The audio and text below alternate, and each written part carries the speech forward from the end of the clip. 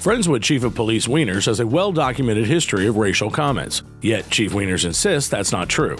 So let's examine a couple extra facts. 1. FPD has no African American officers and only a few Hispanic. 90% of all FPD officers are white and male. 2. In a city of 88% whites, 85% of all traffic citations are written to minorities. So Chief Wieners is a flat-out liar. Sign the petition to remove Chief Wieners by visiting removechiefwieners.com. For more information on the corruption in Friendswood, be looking for the documentary Welcome to Friendswood, coming soon.